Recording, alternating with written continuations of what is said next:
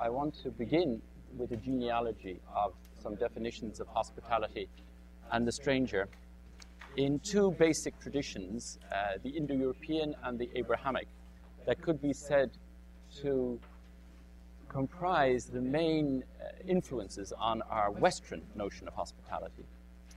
In other seminars, I hasten to add, we will be looking at non-Western notions of hospitality, but given the particular limits of this evening and my own particular limits and academic expertise, I will be talking about the traditions that I know something about since I hail from them. Secondly, I want to say that hospitality is not going to be treated in the seminar tonight, and I think in most other seminars, as some kind of abstract virtue or concept or convention, but rather as a drama. As a drama with risks and wagers of what we're going to be calling the embodied imagination. And what we mean by that is that instead of treating the other, as is often done in contemporary and indeed traditional philosophy, as a problem of other minds, as a metaphysical question of substances, mind-body problems, cognitive science, and so on. Not that that's not a very important mode of investigation, but what is perhaps specific to this seminar is the attempt to use embodied imagination and to investigate embodied imagination as a way of approaching and responding to the other. So there would be a particular focus on a pathos of hospitality, which expresses the response of a self to a stranger. A sensible and carnal response that's pre-reflective and preconceptual, and that works through the five senses, and indeed, as we will also be exploring, a sixth sense. So, on the basis of this embodied imagination, we will try to see how hospitality involves a dual response. The mystics referred to the encounter with the stranger as fascinens et tremendum. On the one hand, it attracts us and bedazzles us. On the other hand, we recoil from it, tremendum, as Rilke signals when he says, every angel is terrible. It's also a dual response in that hospitality involves both an active and a receptive openness to the other, and a certain active choice and commitment to the other. And finally, I want to suggest that embodied imagination is always and invariably a discerning imagination. That is, that in all of the five senses, as they work through imagination, the olfactory imagination, the visual, the auditory, and so on, seeing is always a seeing as this or that, a seeing the stranger as hospitable or hostile, a hearing the stranger as hospitable or hostile, a touching the stranger as hospitable or hostile. And this, I would like to suggest, involves a sort of poetics of interpretation. I also want to suggest at the outset that there are two sort of models of hospitality in contemporary philosophy that may be useful as a guide to our readings this evening. On the one hand, there is a philosophy of conditional hospitality, which sees the relationship of self to stranger as relational. On the other hand, there is a model of unconditional or absolute hospitality, represented largely by Derrida. The first I would suggest is represented by Ricoeur in hermeneutics. The second by Derrida and the deconstructive school. And here we get a very different notion of hospitality as an openness to the radical other without preconditions. So let me say a few words about each of those before proceeding to a brief genealogical account of the Indo-European and Abrahamic notions of hospitality. Okay, the first then, relational hospitality, the first model, or conditional. I think this is well represented by Paul Ricoeur's notion of linguistic hospitality, which he develops particularly towards the end of his life and in his last book on translation. He sees hospitality as a process of translation between most basically an author and a reader, but then in the translation process between a host language and a guest language. And this he then suggests is a paradigm for the relationship between self and stranger. I quote briefly from his last book on translation. Bringing the reader to the author, bringing the author to the reader, at the risk of serving and betraying two masters. This is to practice what I like to call linguistic hospitality. It is this which serves as a model for other forms of hospitality that I think resemble it. Confessions, religions, cultures, are they not like languages that are foreign to one another, with their lexicon, grammar, rhetoric, stylistics, which we must learn in order to make our way into them? And are not other forms of hospitality, ethical, political, cultural, not to be taken up with the same risks of translation and betrayal, but also with the same renunciation of the perfect translation? So I think what Ricoeur is suggesting here is that hospitality is a process of reciprocity, is a process of relationality between two different persons or languages, but it is not a fusion. It's not a confusion, but a respect in relation for the unique singularity and difference of host and stranger. The alternative model of hospitality, that is to say absolute, or what Derrida will call pure hospitality, dispenses with any conditions. The conditions of identity, who are you, who am I, as we enter into a relationship. The conditions of law, the conditions of contract, or of pact.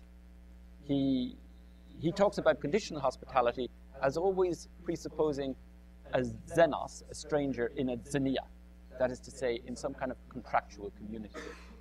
And Derrida suggests, contrariwise, that absolute hospitality doesn't presuppose any preconditions, but is a total yes to the incoming other. A few quick citations may be of help here. The first brought to my attention by my colleague Kalpana Sheshadri, and indeed she will be going into this in more detail in 3 weeks' time in her presentation. I quote, it's from Derrida's book on hospitality. Let us say yes to who or what turns up, before any determination or anticipation, whether or not it has to do with a foreigner, an immigrant, an invited guest, an unexpected visitor, whether or not the new arrival is the citizen of another country, a human, an animal, or divine creature, a living or dead thing, a male or a female. So the welcome to the other here, the yes to the other, is beyond questions of law, questions of inclusion and exclusion, who has a right to enter the sovereign state or the sovereign community, and who has not.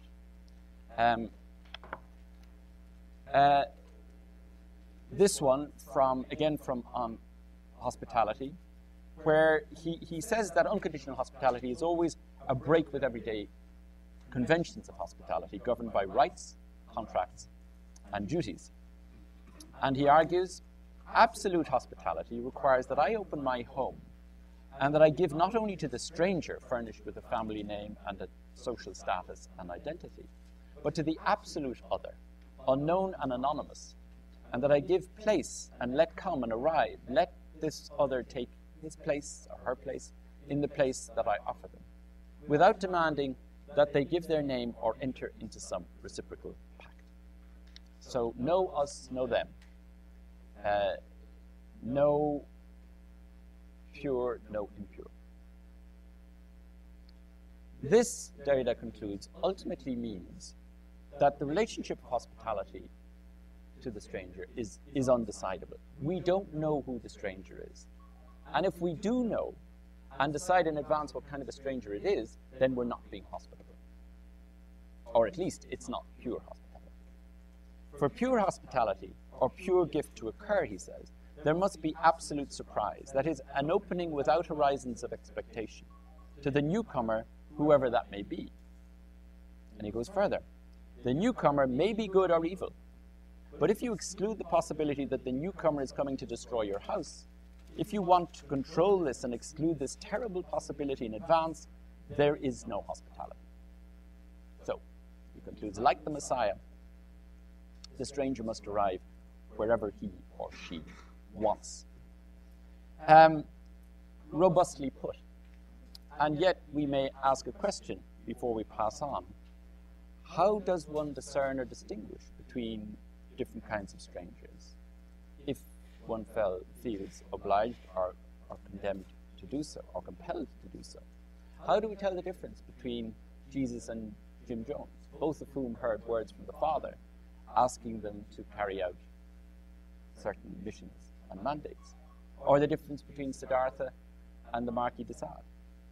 Or the angel who commands death to Abraham, to his son, and the other angel who brings life and restores the son as a gift?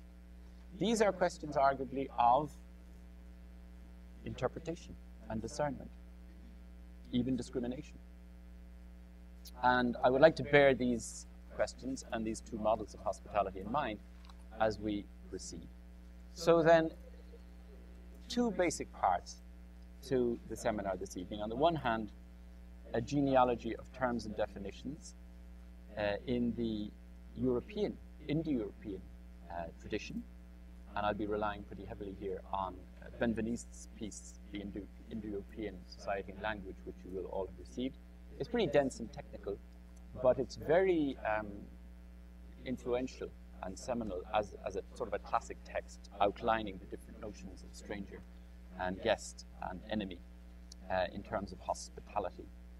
And secondly, we look at the biblical Abrahamic traditions.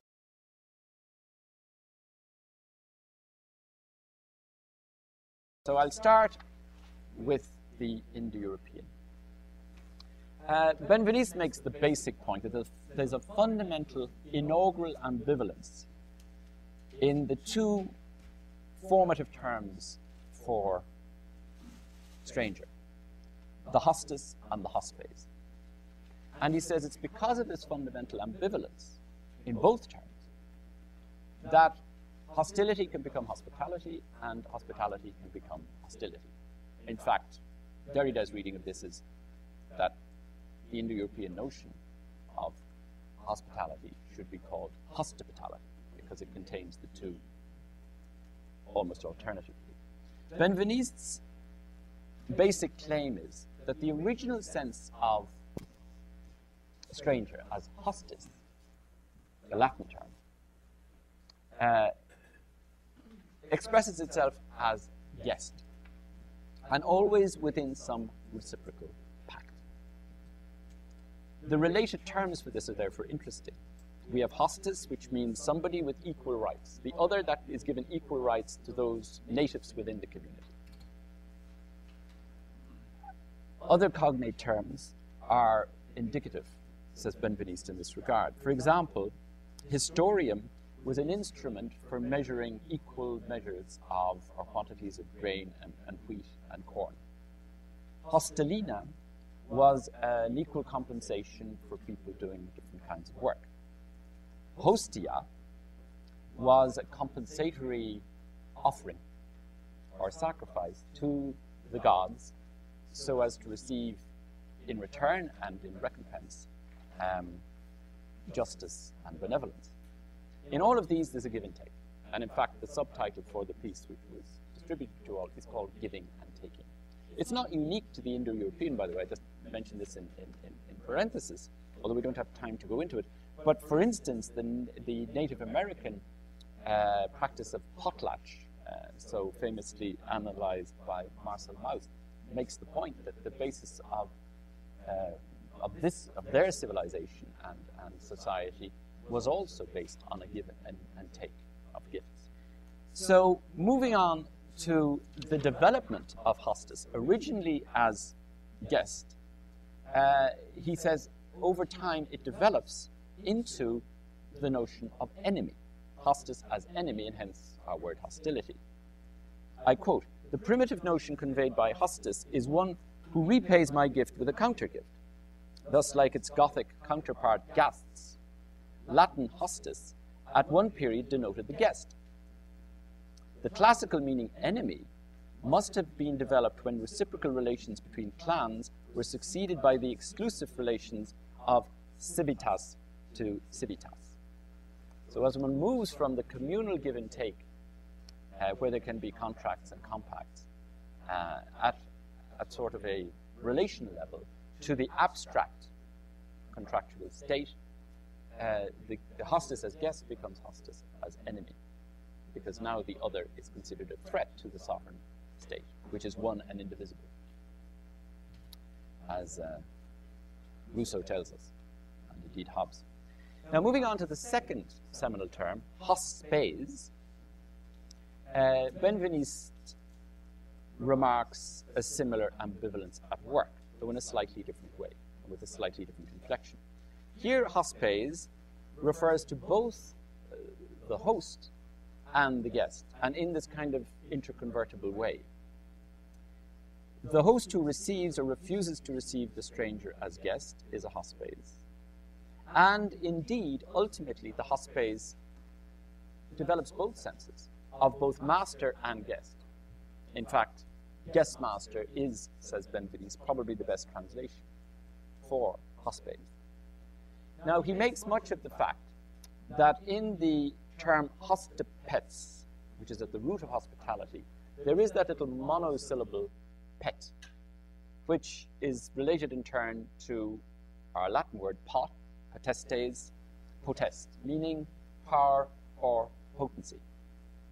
And Benveniste's basic point is that the master of the house, the hospes, is the one who has power over both the house, the economy of the house, but also over others who may be invited into the house. So it's basically a question of identity. The master has an identity precisely because the master is not the other, the guest, the stranger, who is invited in. And the master, as guest master, has a right and a power to include and to exclude. So one can have favorable strangers or hostile strangers, but it's the master of the house who, as hospes, decides this matter. To summarize Benveniste's rather complicated arguments, the positive sense of the hospitable host relates to one who receives and welcomes the guest as a foreigner or a stranger in some kind of reciprocal gesture.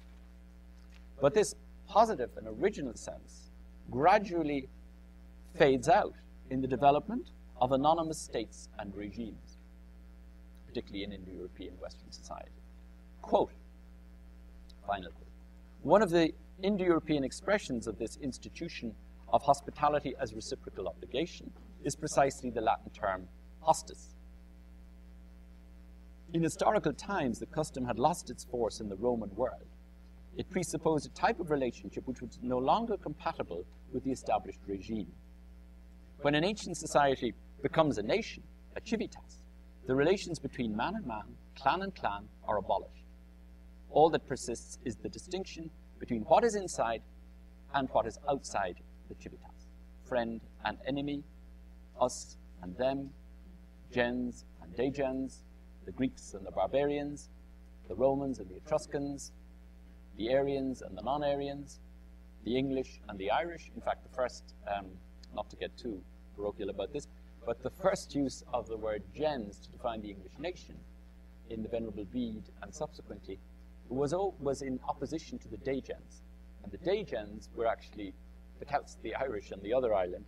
And if there was any intermarriage, for example, in Dublin, the colonial English settlement, with anybody outside of the Pale, which was the palisade, the wooden fence surrounding Dublin, then they were degenerates. And of course, the gentry, the gentlemen, gentility, all comes from this notion of gens. But the gens and the degens was simply a convention. It didn't actually respond, as the etymology of the term suggests, gens, genitus, genealogy, to some kind of natural distinction of ethnicity, race, or blood. That was the implication. It was, in fact, a form of invented apartheid. But in whatever society you take, and most, I suppose, egregiously and ignominiously in recent history, Nazi Germany, dividing the world into Aryans and non-Aryans, for Benveniste, this is an example of the hostis as hostility.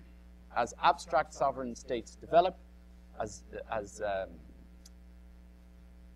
ethnically exclusive nations develop, then, I quote, the word hostis assumes a hostile flavor, and henceforward it is only applied to the enemy. Now, in some of our later seminars, we will be returning to the political implications of this question of hospitality and hostility as it relates to very contemporary topical situations such as Iraq, the Middle East, Palestine, Israel, Northern Ireland, and the Balkans, and indeed South Africa. We will have 2 seminars in March on these questions. So the wager of hospitality today, as it relates to these very topical and burning issues and examples, is a question of how one turns aliens and strangers into guests. How one turns scapegoats into friends. That's the drama and that's the risk of hospitality. And the implications, I think, are radical and extensive. Before I leave the Indo-European genealogy, I want to take just 2 very brief examples of hospitality in sort of a cultural context. The Greek and the Indian or Hindu. Firstly, the Greek. It's interesting that Zeus was known as Zeus Xenios, namely the protector of strangers. And he himself appeared as a stranger in disguise in many occasions, including in the famous encounter with Baucis and Philemon, who do not at first recognize him or Hermes as disguised as strangers. And the greatest crime in Greek society was, as Zeus at any rate determined, the offense against the stranger. And this ethic of hospitality is powerfully manifest in Greek literature. In the Homeric code of Philoxenia, both in the Odyssey and the Iliad, one thinks, for example, of how the Phaeacians welcome Odysseus, how the Cyclops refuses to. In one case, an observance of the ethic of hospitality, in the other case, a breach. Or how in the Iliad, the Homeric code of Xenia, or hospitality, is evidenced in the famous example of Glaucus and Diomedes, represented on this vase here. In the 6th book of the Iliad, Homer recounts how these enemies come together, but refuse to kill each other when they acknowledge that they're bound by a tie of hospitality. Here's the passage in question. You are for me a guest, Xenos, says Diomedes. I am your host in the heart of Argolid, and you are mine in Lycia. Let us avoid each other's javelin, and instead exchange our weapons so that everyone may know we are hereditary guests. And here you might say we have the origin in a way of the handshake. Instead of putting one's hand to the scabbard to draw a sword and kill your enemy, you put your hand into the hand of the enemy. Later again, the notion of hospitality returns in Greek society in a very formative way also in the Socratic code of hospitality to the stranger. This occurs in several of the dialogues, but just to mention 1 or 2, you have the openness to the Eleatic stranger in the Parmenides, to Gorgias, the eponymous Gorgias, in the dialogue of that name, and also in the Phaedrus, a kind of a dramatic decision that Socrates himself has to make when he follows the injunction, know thyself, and looking into himself sees 2 possibilities. He sees a stranger in himself, which terrifies him, Dinon. And he sees 2 aspects, or 2 faces. On the one hand, 2 alternatives. On the one hand, the stranger in himself appears like Typhon, the destructive god from Tartarus, with multiple heads. and multiple swords coming from Hades. On the other hand, he sees his daimon. The other is what he calls the gentle and divine philosopher. But in both cases, he encounters a stranger and has the option to interpret that stranger, to see that stranger, to touch that stranger, to hear that stranger, to philosophize about that stranger, either as a monster, Typhon, or as a daimon.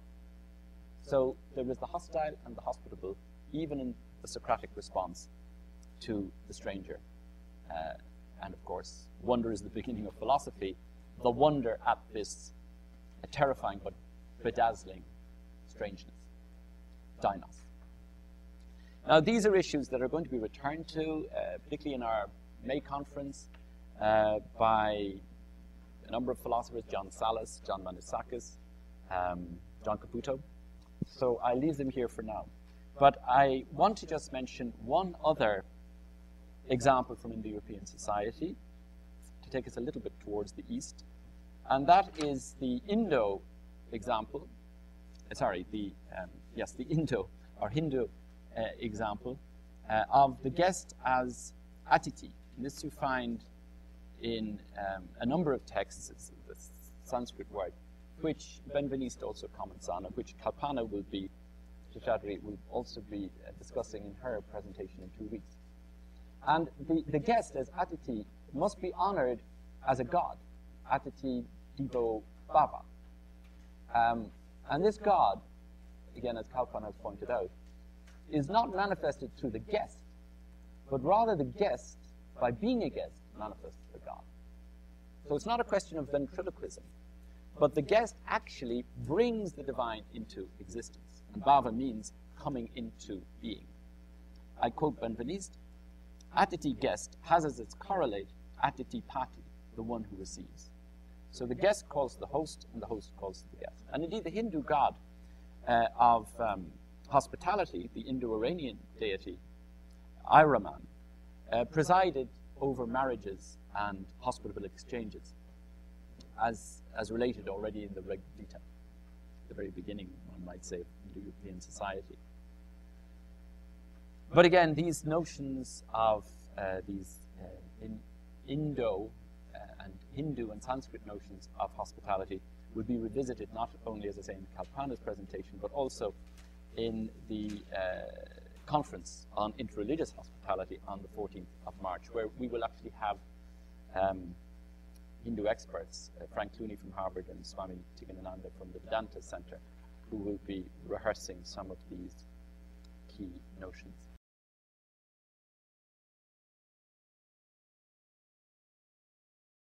I want to move on now to the second part of this seminar. That is the Abrahamic tradition, having said those few introductory remarks about the Indo-European.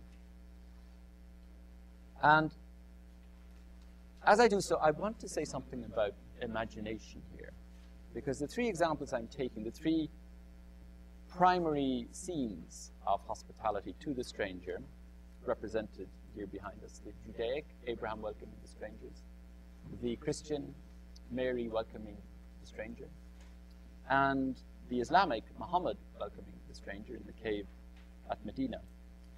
These are arguably instances of what Al-Arabi, the famous Islamic philosopher and mystic, called the imaginal.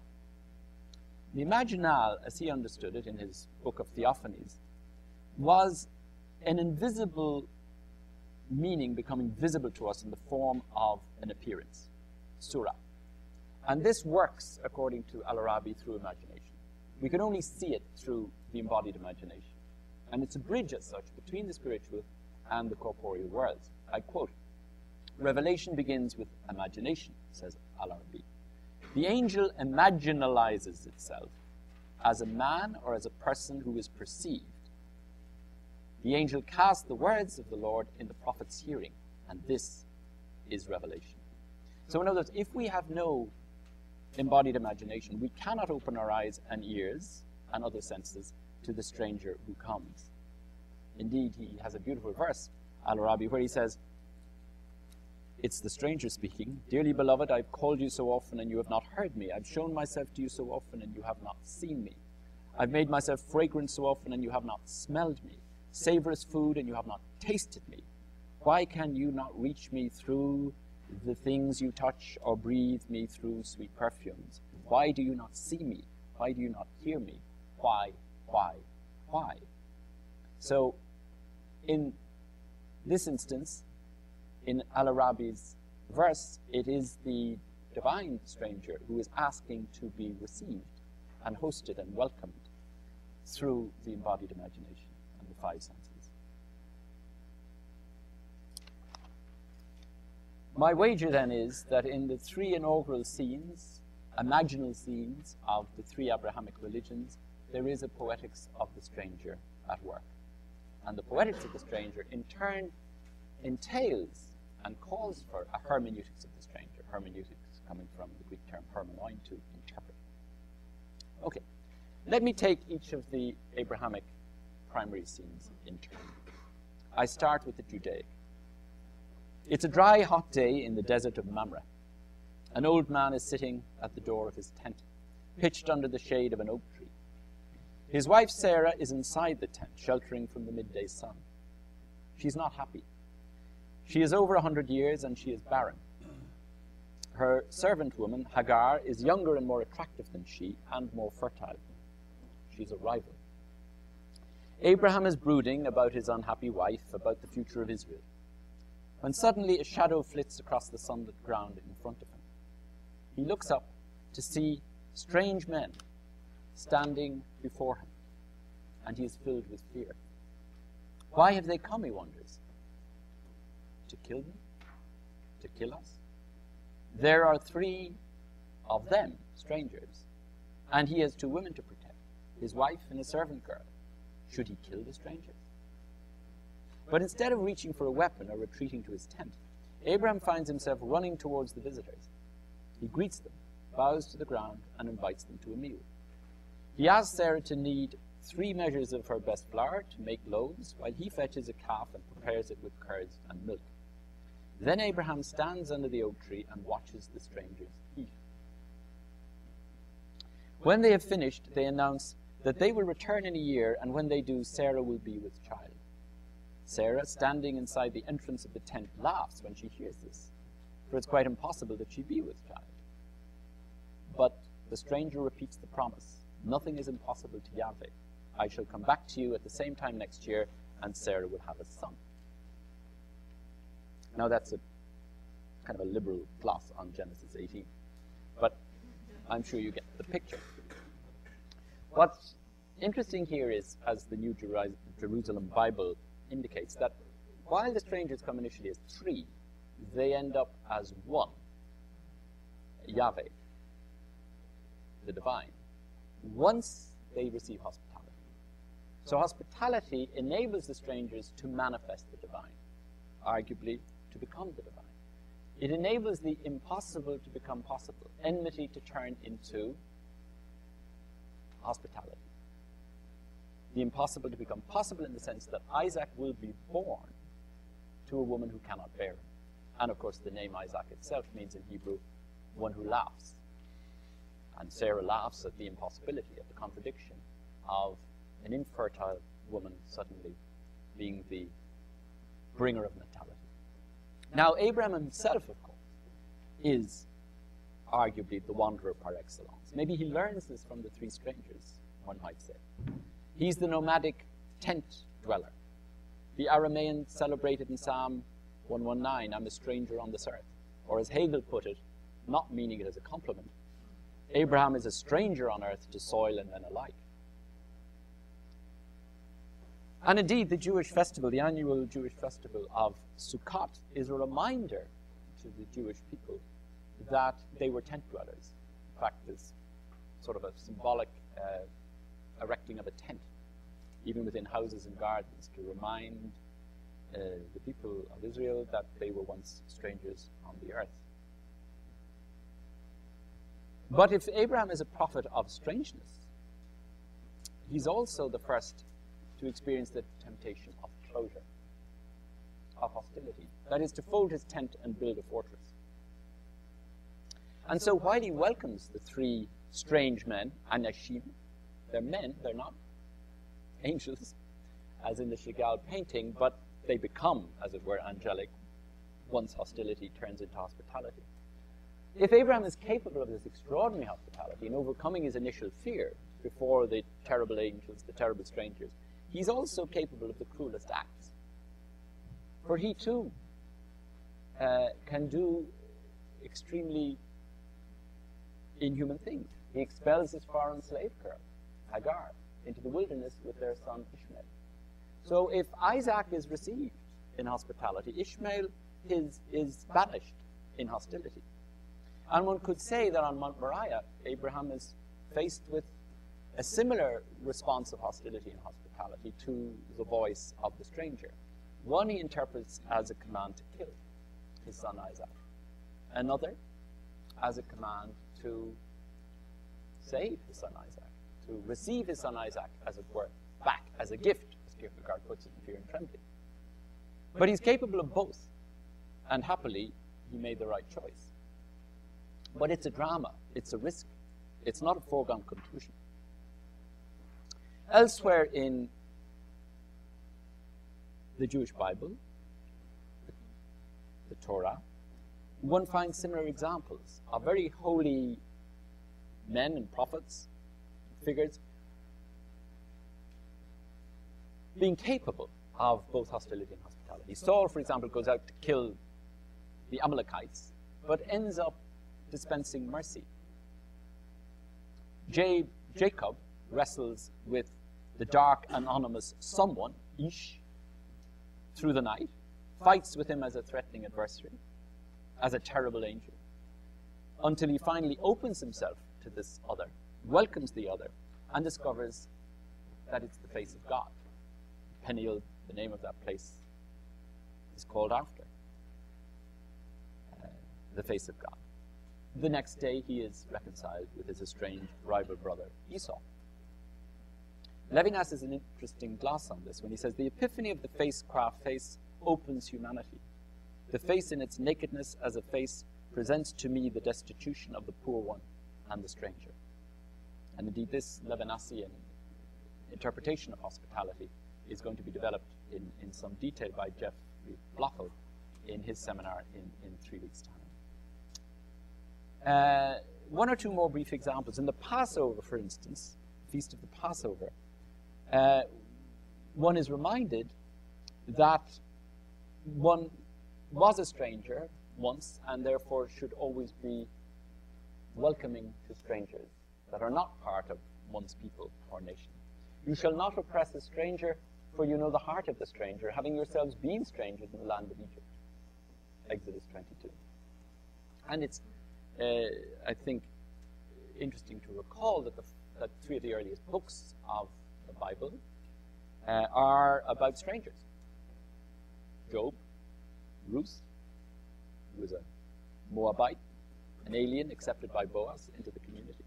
And of course the Song of Songs, where the Shulamite woman is dark but beautiful. She comes from elsewhere.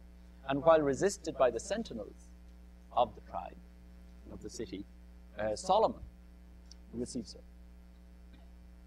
So the lesson seems to be that loving your other is more divine than loving yourself, or indeed your own. And that's probably why the Hebrew Bible has 36 commands to love the stranger and only 2 to love your neighbor. Now, Deuteronomy is the text par excellence of and on the stranger. The term used in Deuteronomy is ger. Deuteronomy 10, he shows his love for the stranger by giving him food and clothing. And this is translated, this term ger, the Hebrew term, is translated into xenos in Greek, and xenophilia, xenophobia, our own English words, and peregrinus in Latin, hence peregrination. So here are just a few sample citations, and there are over 30 such in Deuteronomy. Cursed is he who distorts the justice due to a stranger, orphan, and widow. You shall not pervert the justice due to a stranger or orphan, nor take a widow's garment in pledge. You shall rejoice the Lord your God and the stranger and the orphan and the widow who are in your midst, etc. Now, there are a number of points, I think, that can be made about these Deuteronomy citations. The first is that the stranger is always associated with the name of God. The second is that the stranger is linked with orphans and widows, therefore the most vulnerable and defenseless of beings without family or guarantor. Thirdly, the advent of the stranger calls for a justice that seems to go beyond the normal conventions of home and homeland security, and accept those figures who would normally be excluded. Fourthly, the very fact that the Lord must repeatedly enjoin justice to prevent hatred of the foreigner suggests that the initial response, the natural response, the native response, is one of fear and hostility. And there are actually many exhortations within Deuteronomy itself. It is an ambivalent text. To smite the enemy and kill the foreigner in the infamous Melchemeth mitzvah. So you've got both hostility and hospitality contained within the Deuteronomy text. The term for ger, the terms, at least as translated for ger, are very interesting. That it's translated into Latin in the following two terms. One, advina, or Venus, the other, peregrinus. And the first suggests, as in our word advent or adventurous, somebody coming from beyond, from the future, from the radical outside. Whereas peregrinus suggests, as in English peregrination, the one who wanders across borders and boundaries, who is not limited to the actual frontiers of a nation or a state, or indeed a tribe. So the stranger is what comes by surprise, what does not come naturally to us. And our response is not naturally a hospitable one, but rather a hostile one, which then needs to be overcome and requires imagination and trust for us to see the guest in the ostensibly threatening adversary. So what I'm suggesting really is that already in the Abrahamic story, in its various guises and aspects, there is a fundamental paradox. As we approach the other, the stranger, the alien, do we react with compassion, predicated upon imagination, or murder? Do we welcome or refuse the stranger? This is a radical hermeneutic wager, and one could argue that monotheism is the history of this wager. Moving on, secondly, now to the Christian wager, we find a similar double legacy at work, in the sense that for every Francis of Assisi, there's an inquisitor, and for every St. James, there's a Jim Jones. And for every Annunciation, there's a crusade or an inquisition. So I want to look at first at the primary scene, I would argue, of Christianity, the Annunciation, where we find an exemplary sense of the hospitable. Not that this tradition was always observed in the history of Christianity, as the anti-God squad never tire of reminding us these days with their best-selling critiques, and very clever they are too, by Christopher Hitchens and Daniel Dennett and Sam Harris, and I'm forgetting some of the other ones, but Dawkins, how could I forget him, who look only at the hostility in Christianity. It's a poison, it's a contamination, it's a religion of fear and oppression.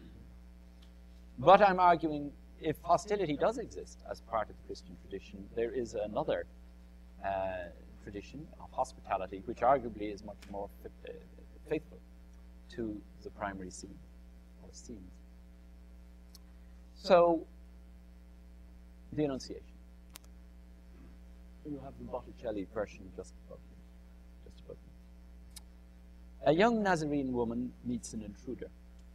She's alone in her shuttered room. She's reading. The day is cool. In the air, there is a fragrance of lilies. She is perhaps half thinking of her betrothed, Joseph, as she reads the Song of Songs, or perhaps the story of Rachel meeting Jacob at the well, or the story of Sarah being with child. We don't know because the Gospels do not say. We only have paintings and poems.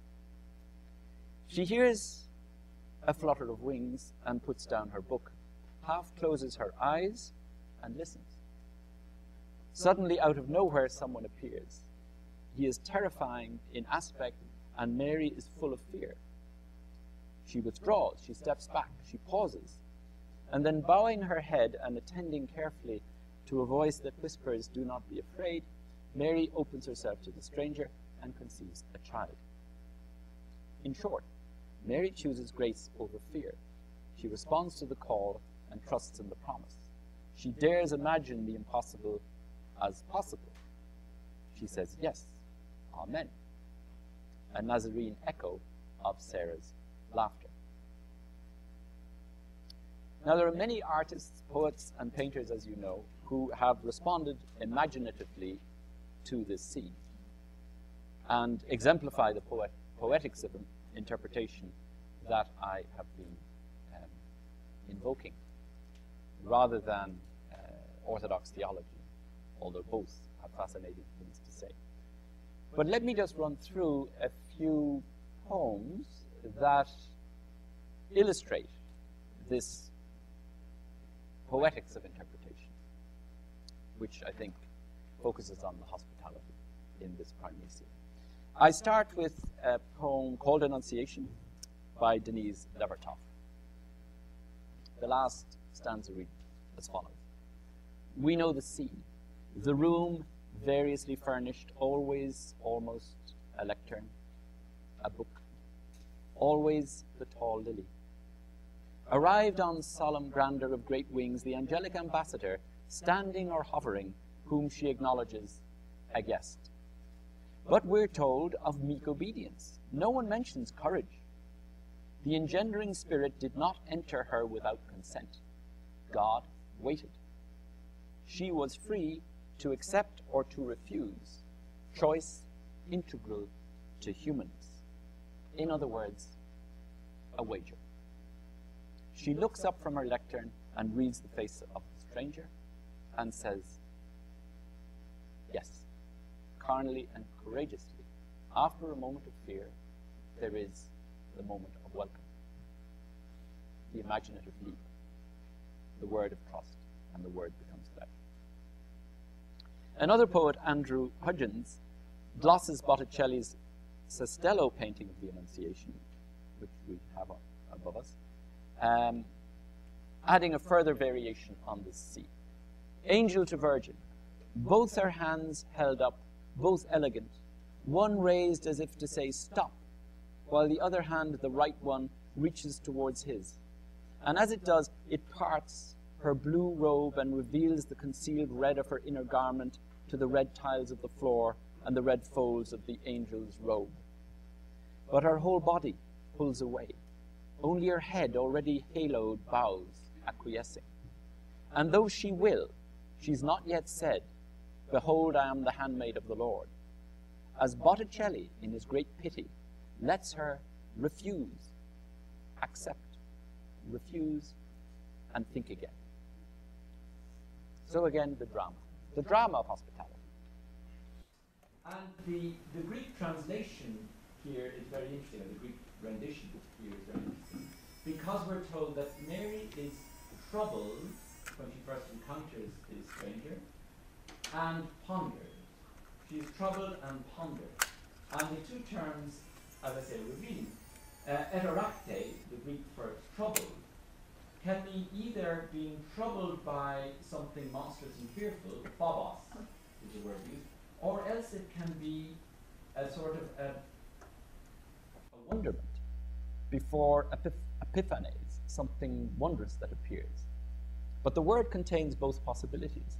And the very same term is used in the Annunciation to Zechariah of the birth of John the Baptist, in the Annunciation to Manoah's wife of the birth of Samson, translated in the Septuagint again as Eterakte. And the second term, I think, is also significant. She was troubled, Eterakte, and pondered. Because here we have the poetics of interpretation, as it were. The word used in Greek is dialogisomai, which suggests, as in our word dialogue, that she is in relation to the other. She is dialoguing with herself and with the other. It is not violation. It is not divine rape.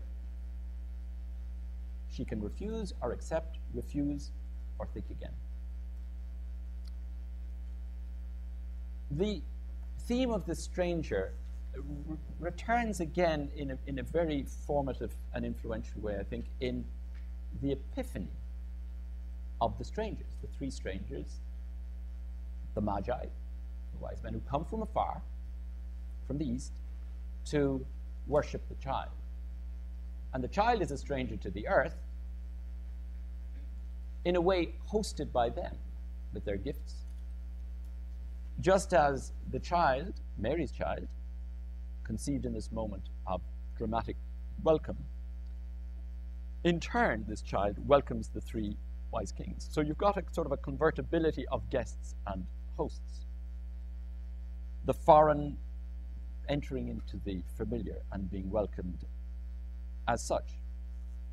This is a theme later taken up by Andrei Rublev in his wonderful icon of the Trinity, painted in 1411, and is invoked by Greek Orthodox Christianity as one of the classic representations of the Trinity.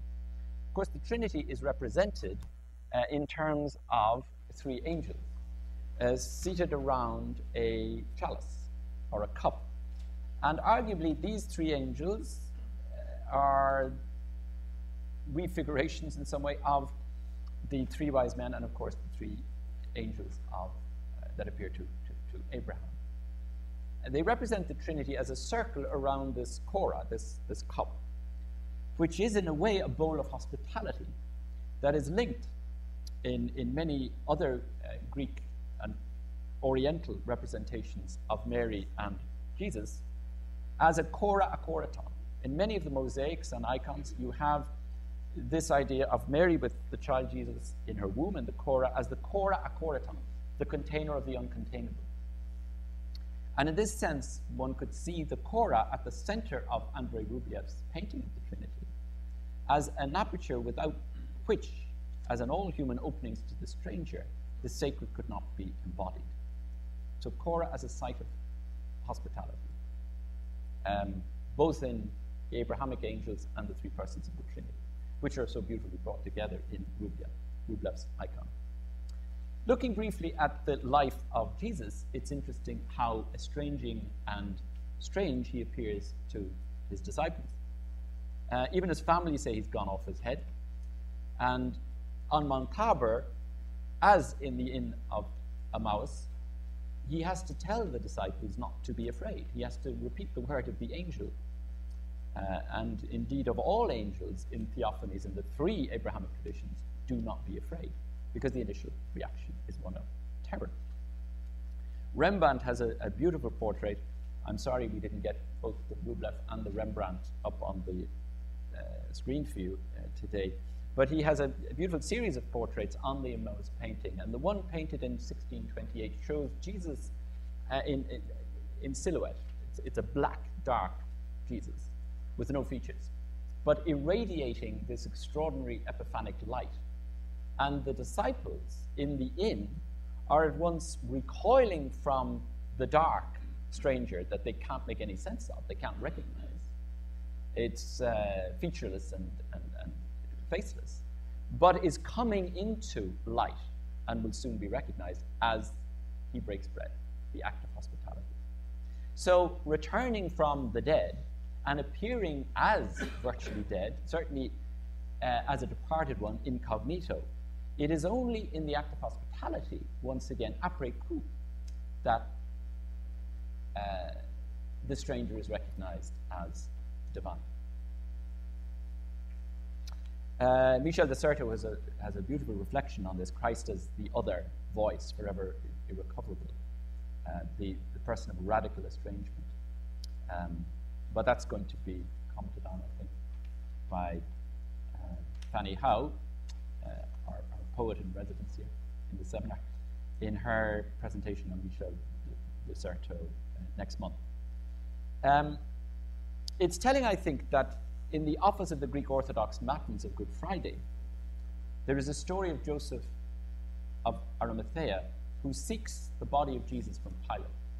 And in this text, which I don't have time to go into, the play on stranger, guest, host, estrangement, hospitality is quite extraordinary. I'll just briefly quote one passage and then alert you to the words used. Not that I want to get too terminological or linguistic about this, but it runs as follows, the last verse. Joseph came before Pilate, beseeching him, saying, "Give me this stranger, who from infancy guested in the world as a stranger. Give me this stranger, at the sight of whose strange death I am estranged. Give me the stranger who gave hospitality to the poor and the stranger." Now the terms for stranger is xenon, guested, xenesthenta, estranged, xenothenta, and hospitality, xenidzai.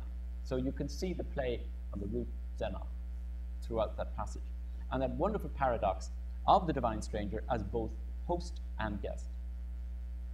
The one who gives, Jesus is the one in this citation, who gives hospitality to the thirsting stranger, the hospes, and the one who calls to us to host him in turn as a guest, as Joseph does by receiving and caring for his scarred body. So Jesus is the one who both gives and receives hospitality as host and as guest. This kind of double play on host and guest is also captured in the Adore Te Devote chant celebrated on Monday, Thursday hymn, which concludes with this double image of Christ as both the one who offers the Eucharistic bread and the one who is received by us, or by communicants, as the bread is consumed. Lord, make known to us your presence at this table blessed. Stay with us forever, God, our host and guest. So let me conclude with what is arguably one of the most decisive passages on Christ the stranger. I refer to Matthew 24, where the term stranger appears 4 times. It runs, a part of it, as follows. For I was hungry, and you gave me food. I was thirsty, and you gave me drink. A stranger, and you welcomed me.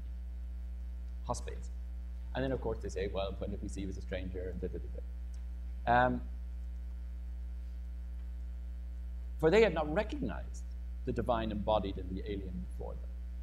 But Jesus, by identifying explicitly and in 4 different mentions of the word hospes as the stranger, makes the point that hospitality is arguably the vocation of the Abrahamic. So there's a choice to welcome or repudiate the stranger, in Christianity as in Judaism. And I think it's not surprising when Jesus is asked in another episode in Luke 10 by the lawyer, who is my neighbor, that he replies with the story of the Good Samaritan, a stranger.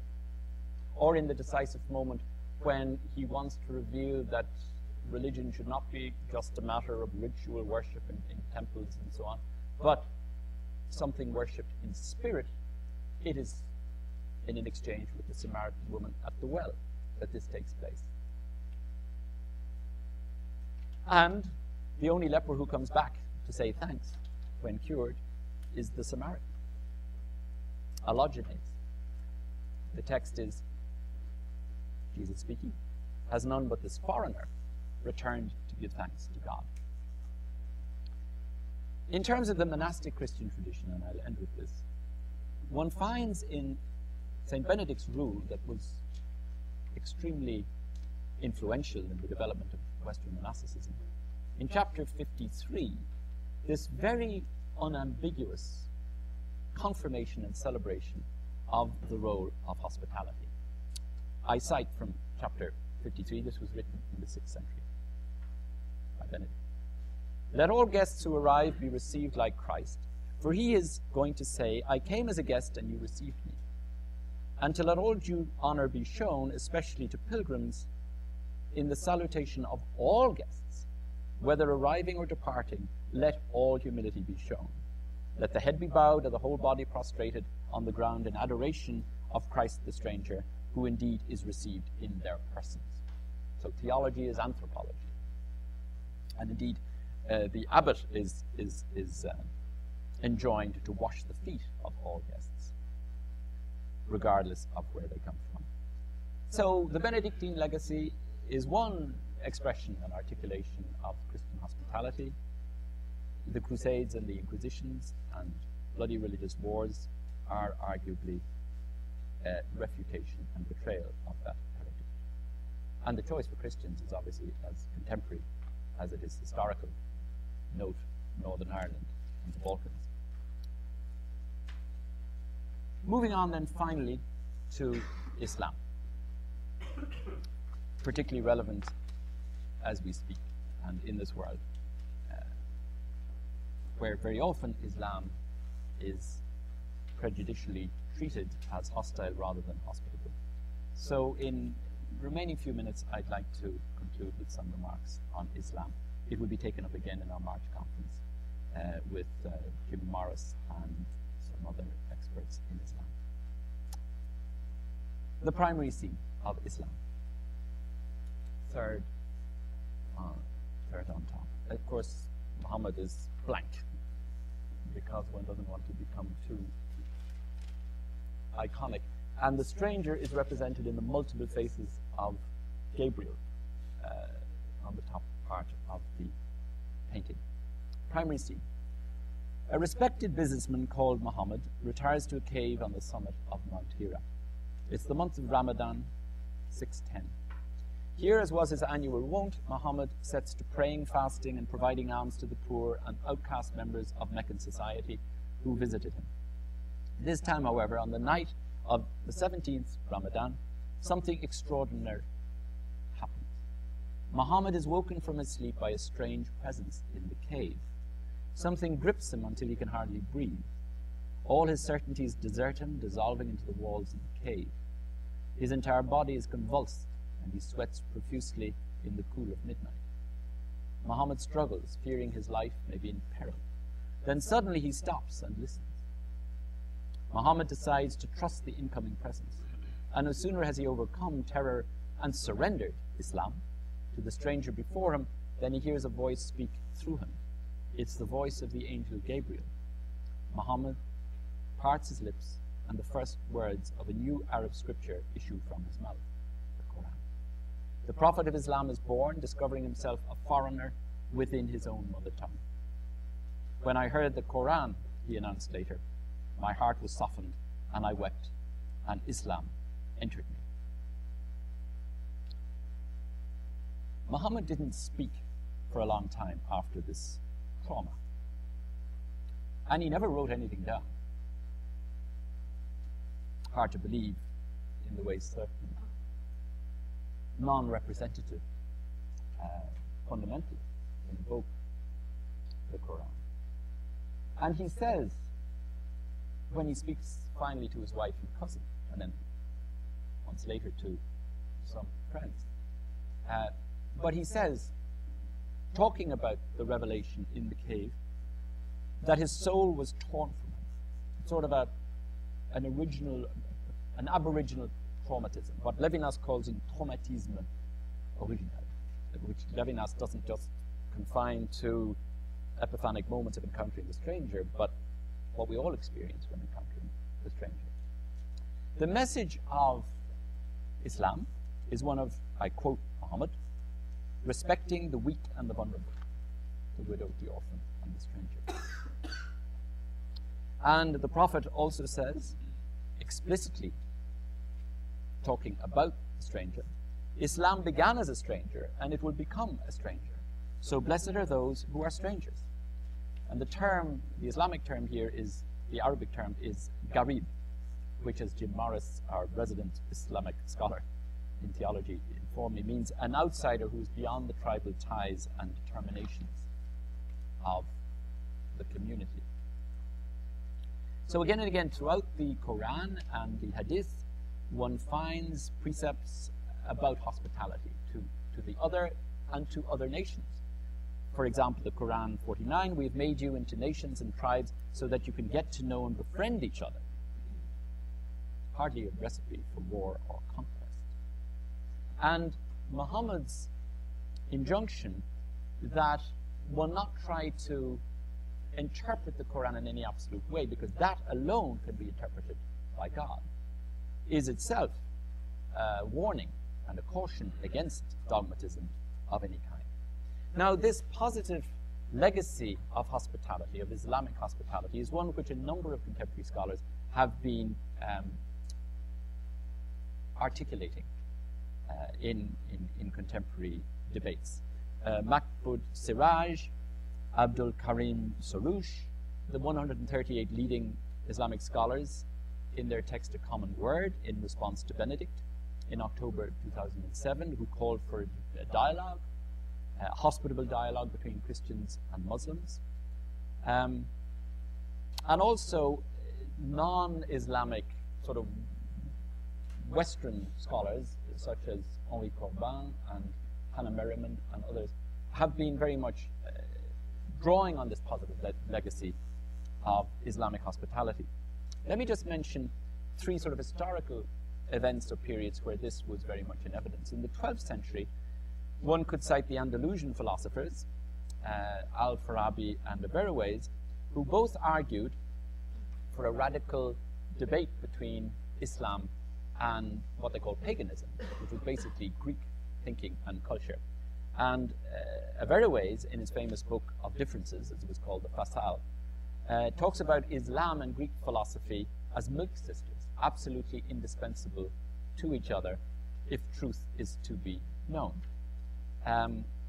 So during this period, and including figures like Biruni and Ghazali, one finds a sort of a golden age of interconfessional hospitality.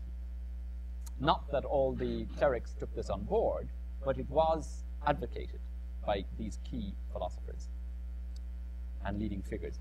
In the 15th century, one could cite the Council of Florence, where leading Mufti and Islamic thinkers and representatives came from Constantinople to Florence to try and bring about a reconciliation between Islam and Christianity. The Christian delegation was chaired and led by Nicholas of Cusa.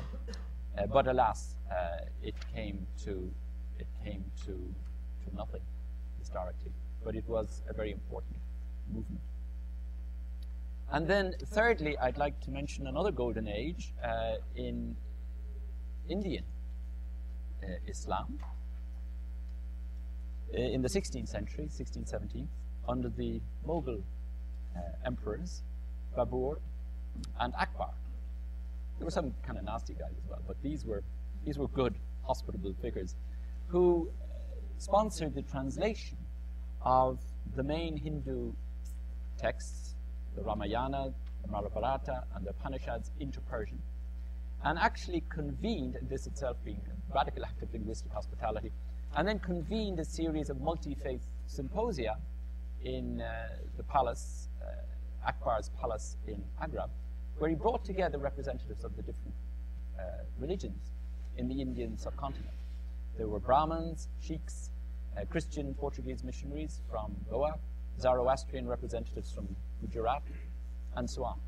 And at the very time, in 1600, when Akbar was actually conducting this interreligious debate, hoping that one could develop an interspiritual philosophy, which he called Din-e-Ilahi, in that very year, we might recall Giordano Bruno was burnt alive in the Campo dei Fiori for his interreligious imagination. So one sometimes, thinks of the West as always on the side of hospitality and the pagan East as somehow representing its alternative. But it's important, I think, to redress the balance and reread the history, as so many contemporary scholars have done. I end with two examples from Islamic poets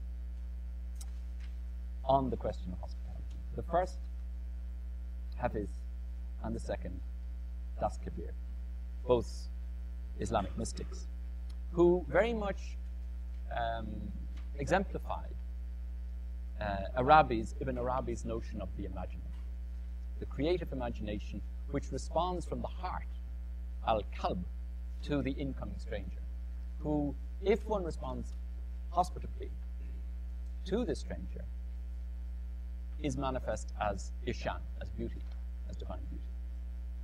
So a word briefly on each. Hafiz of Shiraz was a 14th century poet who wrote in Persian and who, like Kabir, talked of God as an uninvited guest. He believed that the heart, the qalb, was the locus, the imaginative locus of the encounter with the beloved guest. And he addresses in one of his ghazals his readers thus: if God invited you to a party and said, everyone in the ballroom tonight will be my special guest, how would you treat them when you arrive? End of quote. In other words, if we are all God's guests on this earth, how should we behave towards each other, and how do we know who is our host? God, suggests Hafiz, is the beloved host of hosts, who teaches us hospitality by coming to us in the guise of the guest, inviting us to host him or her in turn, as would a lover. And he deploys this language of theoerotics, where God is the lover and we are the beloved, or vice versa. Meeting with a stranger, Hafiz argues we shouldn't ask for their history or their allegiance or their identity. We should simply say, oh my dear, my beloved, be a stranger and ask no comrade's story. So in Hafiz's poems and ghazals, again and again, it's as if God has invited many different people to celebrate in his house and asks us as follows to respect them no matter how strange their games. And their games are games of love. And yet in love, how do we know that the lover is divine or human, is a friend or a trickster, is to be trusted or not? There's always a wager, there's always a risk, there's always a drama. Hafiz says of God, he is a voyaging friend who comes and goes, calling and courting his creatures. God has made love with you and the whole universe is germinating inside your belly. Embodied imagination par excellence. So in this play of theoerotic hospitality, the divine and humans, endlessly, the beloved and the lover, endlessly exchange the roles of guest and stranger.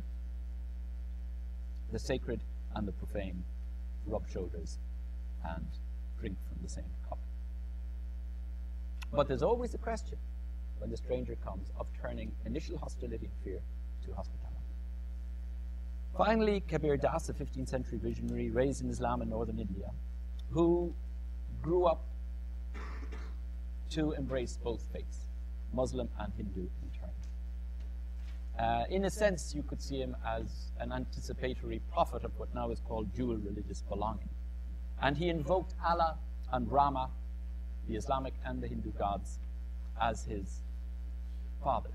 I am a hybrid child, well, he doesn't say hybrid, I am a child of Allah and Rama. And there is one thing in the world that satisfies. There is one thing in the world that satisfies, and only one, and that is meeting with the guests in our everyday midst. He has a beautiful poem where he says at the end, when you leave off your clothes and kill your senses, you do not please the Lord. The man who is kind and practices hospitality, who considers all creatures on earth as his own self, this is the one who attains immortal being. When Kabir died,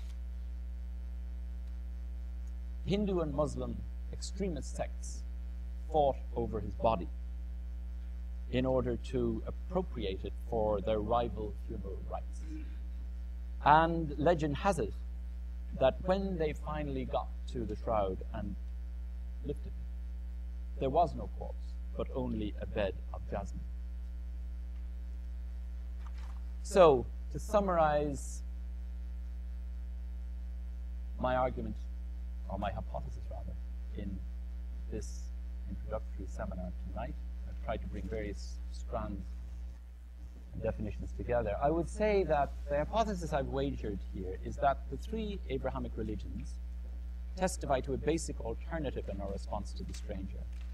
We either murder the stranger, or we overcome our fear and welcome the stranger. We respond with hostility or hospitality. Western culture, I'm suggesting, combining as it does both the Indo-European and the Abrahamic traditions that we briefly looked at tonight, Western culture, as such, is the history of this wager of hospitality. And our seminars will, I hope,